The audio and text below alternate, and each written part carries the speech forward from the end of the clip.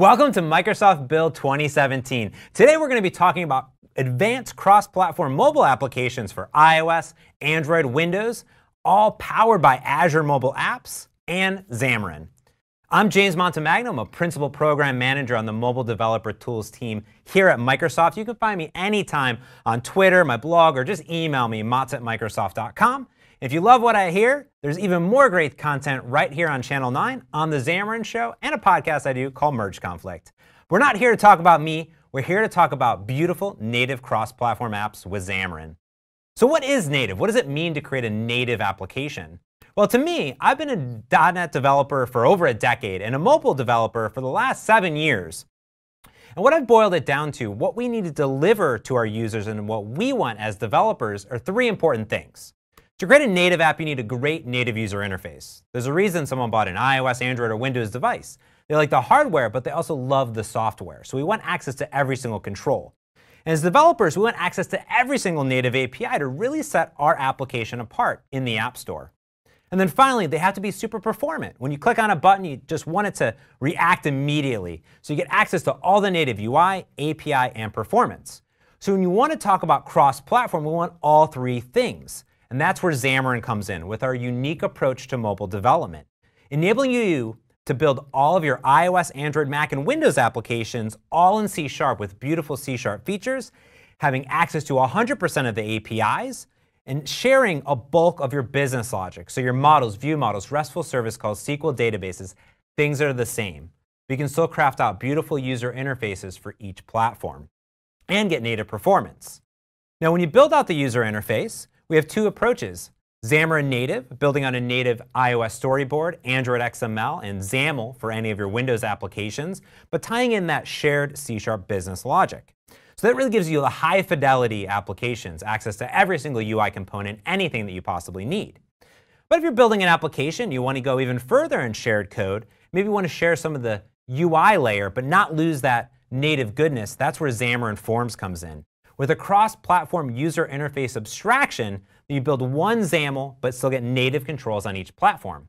But it is an abstraction, so it's the common controls and elements. Things that are really good, like conference applications or forms over data types applications. There's tons of great applications that have been built with Xamarin Forms today. And it just sits on top of Xamarin Native, as you would expect to build out these native applications. Now, how does that work? Well, if you're a Windows developer, you have all of .NET available to you. And for a long time, that's been restricted to just a Windows machine. So you'd get .NET, install it, or be bundled into your application. And then when you want to go and develop for maybe ASP.NET or UWP, you download an SDK and you get some great namespaces associated with that application.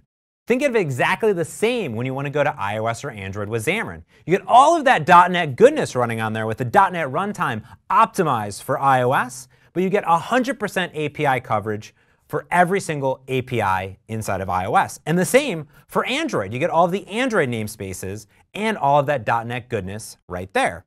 But we don't stop there, because what we do is we add advanced C# features like async await, lambdas, events, delegates.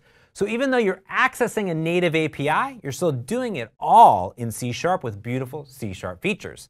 And this enables you to build a shared business logic layer. Our average is 60 to 70% code sharing with Xamarin Native, and all the way up to nearly 95% with Xamarin Forms in that shared UI. We still get that native performance. So what we do on iOS is we do a full ahead of time compilation. Compile your C# code and down into IL, one more time into LLVM bytecode, and then finally send that through an LLVM compiler and optimizer to get a beautiful native ARM binary. So to your users, there's no difference. They just go to the App Store, hit download, and boom, you have a great application on your device. In fact, you probably have tons of Xamarin applications already installed on your phone. Now you can use Visual Studio either on the PC or on Mac to develop Xamarin applications, including the Community Edition. Everything in Xamarin is free in the Community Edition. So truly anything that you can do in Objective-C, Swift, or Java, you can do it in C# with Xamarin inside of Visual Studio. So let me show you just how easy it is to get started, not only installing Xamarin for Visual Studio, but creating your first application and deploying it to some emulators. So here I am on my Windows machine. And I've pulled up just kind of the modification screen for Visual Studio. So when you go to install it, and I have my UWP workloads, I have my .NET workloads installed. As I scroll down, you can see I have some other ones, including mobile.net. That's going to give you all of your iOS, Android, and Mac, everything that you need for Visual Studio. So as long as you have that checked, it's going to install all of the dependencies and SDKs that you need. So with Visual Studio open, I can just say File New Project. That will bring up all the different projects that you've been used to, so UWP for instance. But with Xamarin, you have Android, so all of your high-fidelity Android standalone apps, iOS including Apple Watch, extensions, and iPhone and iPad applications, and even Apple tvOS applications. So if you want to create a TV application, you're good to go. We made it really easy to get started with a cross-platform app. So under cross-platform, you're going to find some cross-platform templates. Here, I can say cross-platform app, and I can choose between a blank application using either Xamarin Forms or Xamarin Native User Interfaces. So let me go ahead and check that right here. Then I can select between shared projects or PCLs to share my code. And it'll kind of scaffold out a core project and also my shared code. And here it's going to go ahead and just scaffold out my iOS, Android, and my shared code project.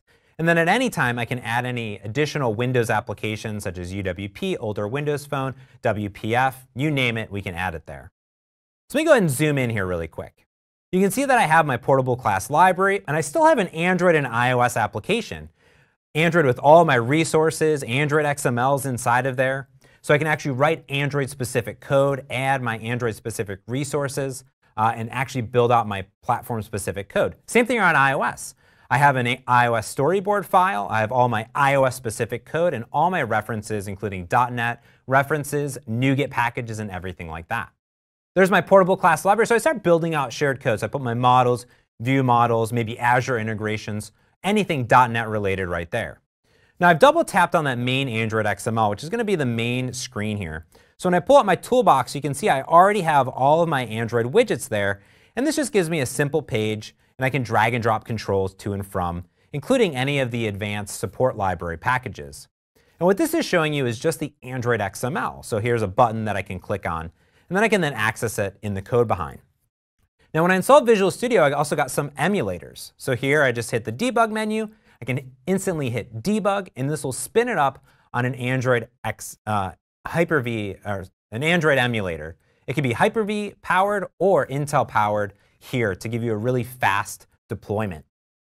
So when I hit debug, it'll go ahead and compile up the application fully right on my actual Windows machine and deploy it right here. That's a simple application because it was a blank application. So I can simply go ahead and see it says hello world. I can flip over to the main activity, and here's a button click handler here. I can simply add a breakpoint if I want to, or I could just go ahead and hit click there. There we go. Let's go ahead and hit breakpoint so you can see the full IntelliSense here.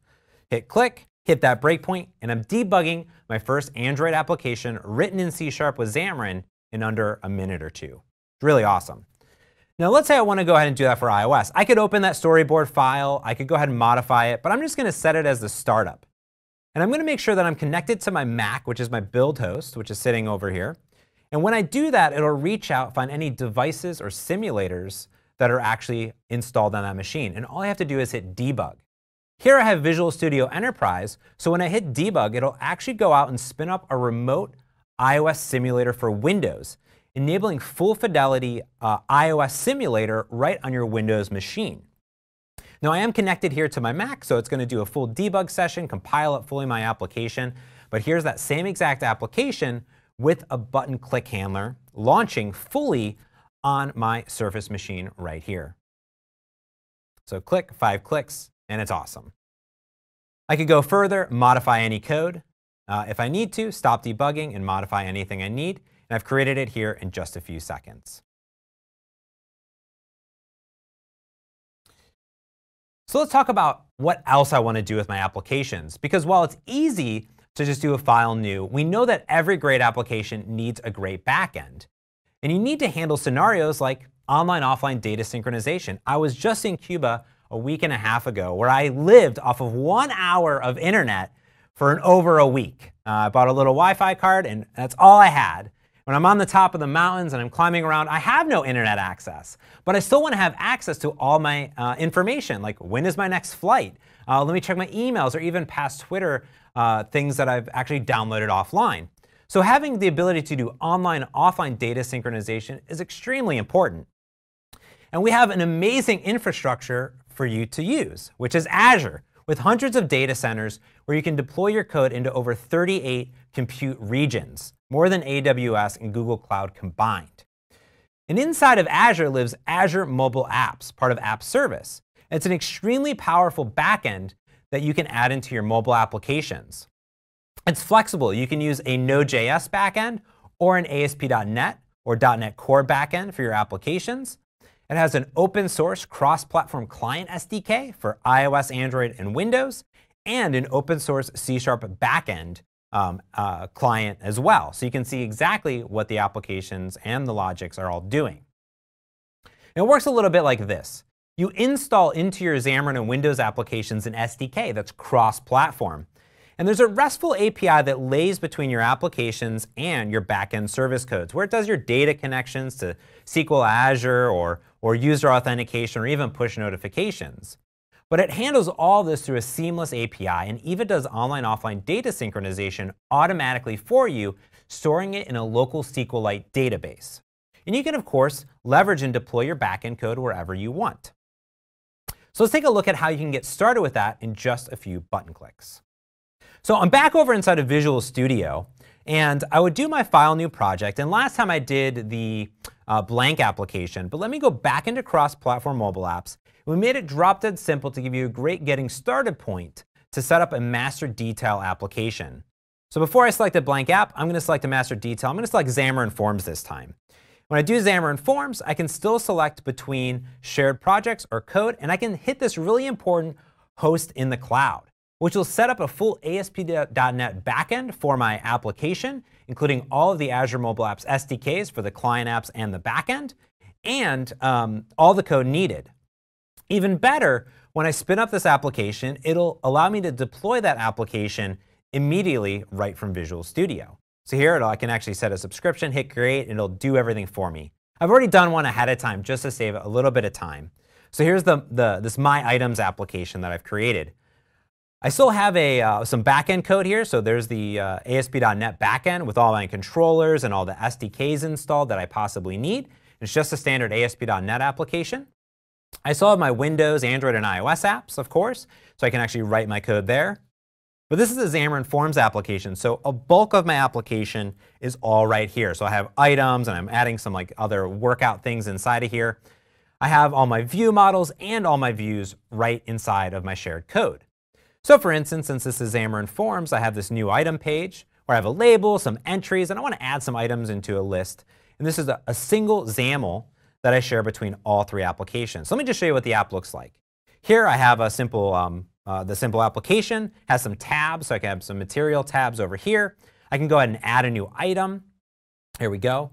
I can say, hello from iOS, for instance, here. That way you kind of know where it's coming from. And you can see that Xamarin Forms lays on the native controls. So I have the native controls. Here it is. I've saved it. I can pull to refresh natively over on Android, and boom. It's gone ahead and synchronized it automatically with my actual backend code. I can add a new one here, and we can see at the very top now, it's done a full round trip, and it's done a full online-offline data synchronization. I get beautiful material tabs and Android and iOS tabs over there.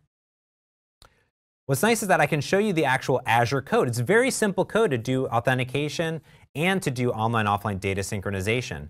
I simply set up what URL I want to connect to, define my local apps are on the device, and any of my tables. So here I can say, oh, let me just initialize and pull to refresh. And I can even use link to immediately query that local SQL database and get an item and use link to query the ID. If I want to insert an item, I insert it asynchronously and insert it into the database. In under 100 lines of code, I've done full online-offline data synchronization for this app, and I even handle authentication for Twitter, for Azure AD, or anything else that I possibly need. Now, there's a lot more with Azure mobile applications and other services that you want to integrate into your application, and push notifications is one of those. And Notification Hub specifically handles the mess of push notifications across different applications. Normally, you have a notification service like Google notifications or Apple push notifications or Microsoft push notifications. You send handles back and forth and you have a backend. What's great here is with Azure mobile apps, you can integrate Notification Hub into both your client application and your backend app. And it will handle automatically all of the token management that your application needs. Even better is that it does more than just table storage. Azure mobile apps can do push notifications and do full file synchronization to Azure storage. Handle all of your SAS tokens and everything that you need in just a few lines of code. We have a great sample called Contoso Moments that you can download from GitHub or from the app stores to try out for yourself. It does full storage, online-offline sync, user authentication with Facebook and Azure AD, and push notifications. It's a great quick start to get you up and running. Let me show you what that looks like really quick. I'm going to go ahead and set up my actual iPhone device and screen mirror it here.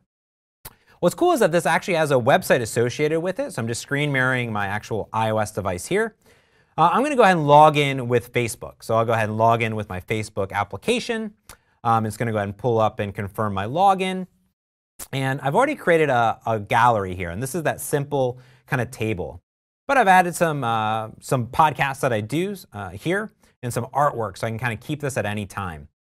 What's cool here is that I can go ahead and say, let me add something here, and I've taken a photo, and I can upload it and do some synchronization to push it up automatically to my backend. So I've added to this gallery, and there it is, a photo of my actual Surface Book here. Over on the website, I can log in with Facebook as well. There's my album that's been set up for me. And here's all of those images that I've just synchronized automatically from my iPhone device to the Contoso Moments backend. So no matter where you're at, I can view different image sizes in both the browser and phone because the image has actually been resized automatically with an Azure function. I can delete this image, I can go back, pull to refresh, and just like that, it's automatically pulled down and synchronized between not only my iOS and my website, but also my Android and my Windows application. Let's look at that code. Here's an image, and it's a simple album ID and user ID, and I have a mobile service file. That's going to give me URLs and any path that I need. I can go out and, of course, query those albums, which will then return a list of items to me, and here are those images. So from the image table, I can go ahead and pull down those images and simply load up those file paths for each image on the system. When I want to take a photo, I just create a new media picker and then simply pull it into my application. And it's just as easy to push and pull those files down. I push any of my file changes, synchronize it, and pull back the data for all of my tables in the application. That's it. This full application is available on GitHub that you can pull down today and get started with Contoso Moments. So what we've seen is how easy it is to not only get started with Xamarin to build beautiful cross-platform native applications for iOS, Android, Mac, and Windows, all from C#, but also how to add a very powerful Azure backend in just a few lines of code to do full online, offline data synchronization so your users can use it anywhere in the world. Contoso Moments shows you how to use push notifications, online, offline file storage, and a whole lot more, so check that out. You can get started today by going to azure.com/Xamarin to learn more about integrating Xamarin and Azure together. And of course, get live and interactive mobile training with Xamarin University. And of course, check back for all the great build videos right here on Channel 9. And be sure to check out my show right here on Channel 9 called The Xamarin Show. Go to xamarinshow.com for all of the Xamarin goodness that you could possibly handle. And with that, enjoy Build 2017. I'm James Montemagno, and I hope to hear from you and see you soon.